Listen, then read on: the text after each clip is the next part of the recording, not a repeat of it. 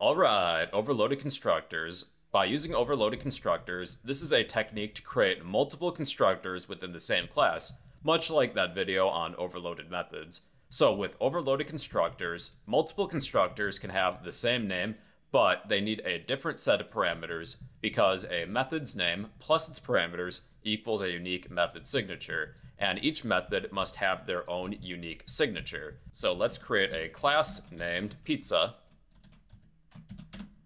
And there's going to be 4 fields. Let's have string bread for the type of bread we would like for our pizza. Like, is it flatbread, stuffed crust, plain? A field for sauce, cheese, and topping. Then let's create a constructor. Public pizza. And then we need to set up the parameters. String bread, string sauce, string cheese, and string topping, and then we'll need to assign these.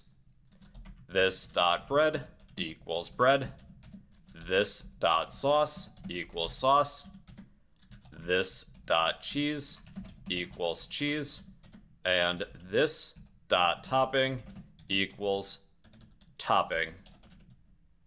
Alright, then let's construct a pizza object. Pizza, let's call this pizza, all lowercase, equals new pizza.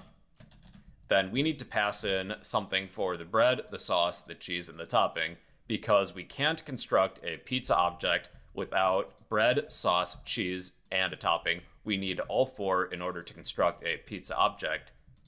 So let's pass in something for the bread. Let's say I would like a stuffed crust pizza. Stuffed crust.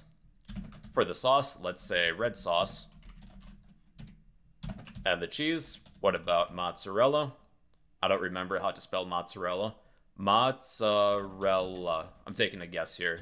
And a topping, pepperoni.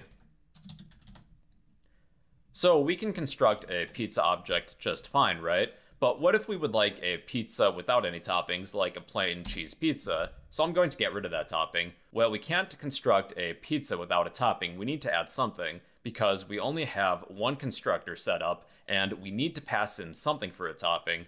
So one way in which we could solve this problem is to have multiple constructors, overloaded constructors. We can pass in a varying amount of arguments. So if we would like a cheese pizza without any toppings, we can use that specific constructor that will construct a plain cheese pizza. So let's copy this constructor. They can have the same name, but they need a different set of parameters. So I'm going to remove this topping parameter, and we will not assign this.topping equals topping, and we can now create a plain cheese pizza.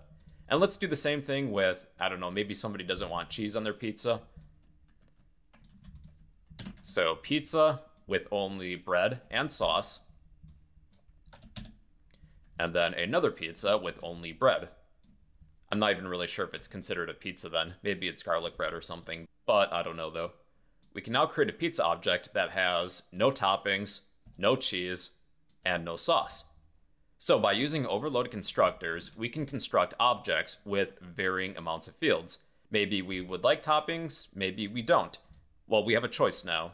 So yeah, that's overloaded constructors. It's a technique to create multiple constructors with a different set of parameters.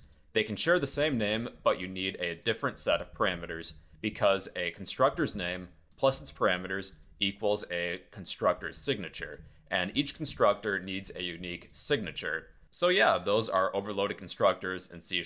If this video helped you out, help me out by smashing that like button, leave a random comment down below, and well, yeah, those are overloaded constructors in C#.